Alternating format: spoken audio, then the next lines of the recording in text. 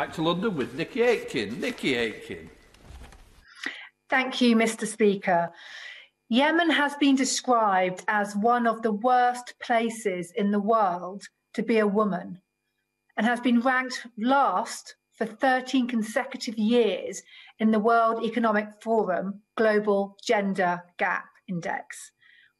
With the situation continuing to deteriorate for both men and women, famine, human rights abuses, and the use of sexual violence commonplace, what assurance can my right honourable friend give me that the UK government is doing all it can to work with all the parties involved to bring this dreadful civil war to an end, support victims of sexual violence, and allow the country to rebuild and recover in peace?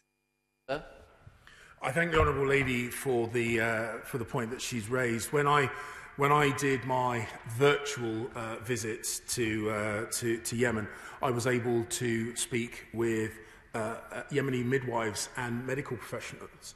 And their reports of the situation in Yemen, particularly from women, for women, was horrific. And I found it, on a personal level, very difficult to deal with.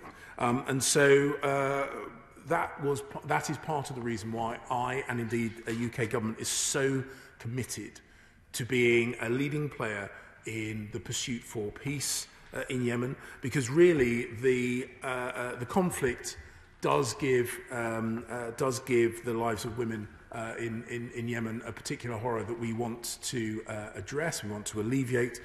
But the best way of doing so is to bring about a meaningful, lasting peace. And as I said in response to the honourable member for Rotherham, I will do what I can to ensure the voices of women are at the heart of those peace negotiations and beyond.